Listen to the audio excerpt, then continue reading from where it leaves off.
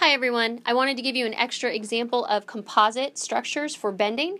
And so we have a box beam here that has aluminum top and bottom and brass on the left and right for the webs.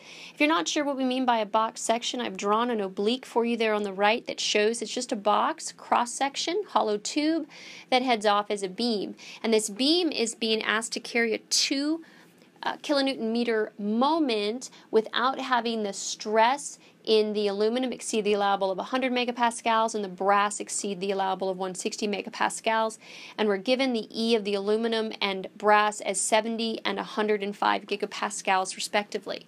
So we want to jump in and we have to pick a material to convert, and I'm going to suggest that we convert the brass to aluminum. Oops. But that aluminum has to be equivalent stiffness. So we're going to convert the brass to aluminum of equivalent stiffness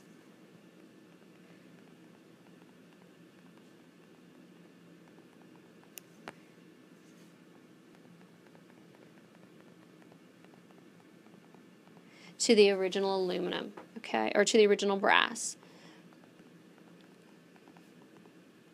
We want it to still behave as if it's made of brass and aluminum. We just need it to be one material for us to do a little bit of work here on there. And to remind you and help us out, that moment that we're talking about, we are bending about the strong axis. So that would be the direction our moment's going. Whoops. And if it helps at all, we can get rid of that little line there. That's not really helping what the box beam looks like. Okay. So if we're going to convert from brass, we do need to figure out what is our conversion value, and we said that when we find N, our ratio, we start with the material we want to convert. So that's brass. So we're going to set E of brass equal to our N ratio times E of the aluminum, which of course would lead us to that N would just be equal to E of the brass over E of the aluminum. And since in this case the brass is actually stiffer, we're going to have 105 over 70, which is going to be equal to 1.5. So if you think about it, that is saying that our brass, if it's going to be replaced with aluminum, we're going to need to make that aluminum a little bit wider to have the same stiffness as the brass. So let's go ahead and draw our new section.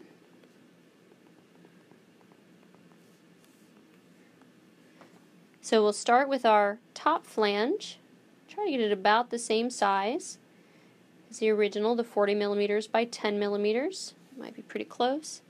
And now, as we go to draw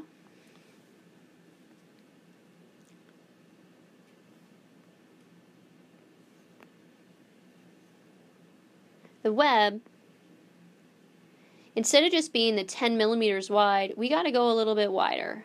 It might be a little exaggerated, but we're going to make that a little bit wider and try to get them the same length on both sides and the same width.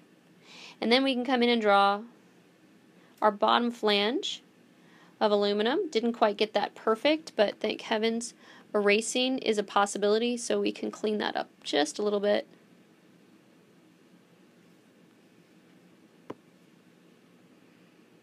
Maybe, maybe not.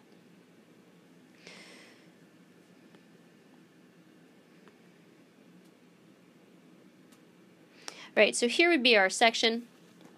We need to go ahead and throw some dimensions on there. This new width here is now N times our 10 millimeters. So that's going to be equal to 15 millimeters. And that's the same on both sides.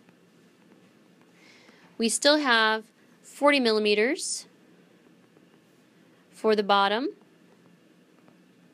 And when we look at our side view, we haven't changed anything about the height of this system.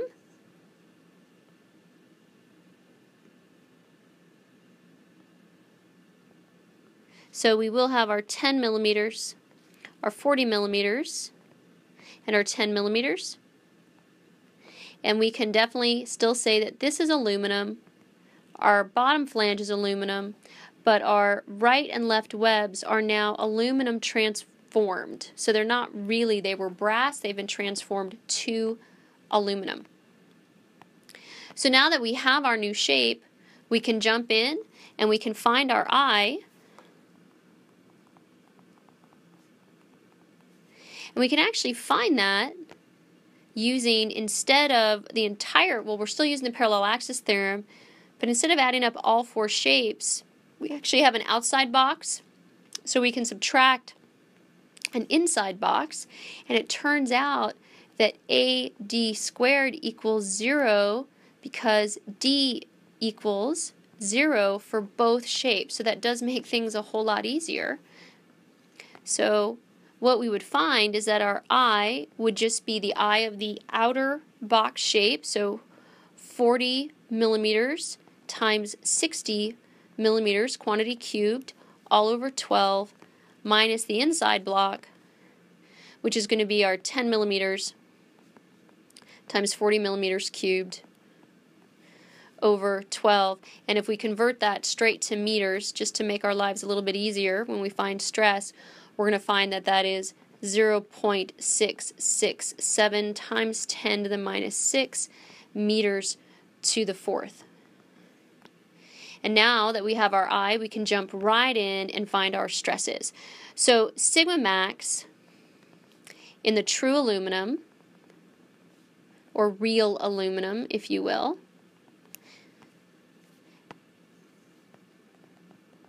occurs at C top and C bottom. It is the outermost fiber of bending where that occurs, and of course that's going to be equal to 0.03 meters. So we can simply come in and say that it's going to be our MC over I, so sigma max for the aluminum equals MC over I, which is now our 2 kilonewton meters, times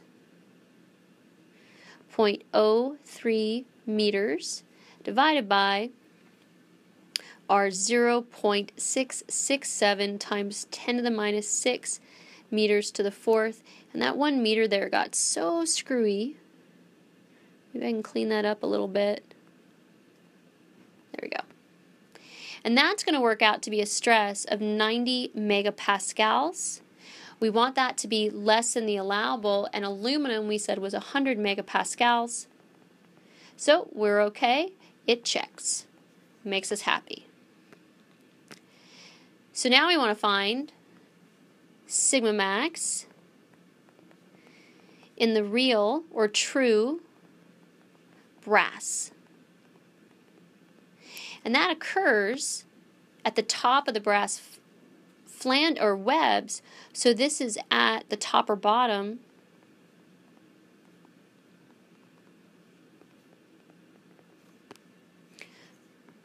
of our brass webs, which is at y equal to 0.02 meters. We're going to be using the my over I equation for this one. But remember, if we really want to get our sigma max in the brass, we're going to get that by taking n times the stress of the transform section, so our m max in our aluminum transformed. All right, so that's how we're going to get it back out. And so we would have our n times the absolute value of our negative my over I. Oops. And we could solve that as equal to our 1.5 times the absolute value of negative 2 kilonewton meters times 0.02 meters divided by our 0.667 times 10 to the minus 6 meters to the fourth. And ironically, that also turns out to be negative, or 90 megapascals, and 90 megapascals is less than our 160 megapascals allowable, so we're still okay, which is good. So to end, what I want to do is I would like to challenge you to go ahead and you solve with the aluminum being transformed to brass.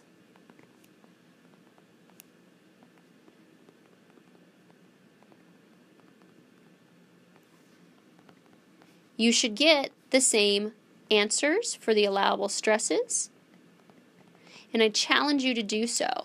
The one trick to remember is that, or not trick, but the thing to note, we start with our brass webs. They're not going to change. It's the aluminum flanges on the top and bottom, and since the brass is stiffer and we want the same behavior as the combined system, if we want to just show the aluminum made out of brass, but we want it to have the same stiffness as the original aluminum, we need less brass to do it. So we might have flanges that are a little bit shorter. Could have made that a little taller there. So you might have a cross-section that looks something like that as a little hint to get you started. So I hope this example helps. Pause and rewind as you need, and see if you can prove, to make sure you really understand this, that both of them give the same answer. Have fun.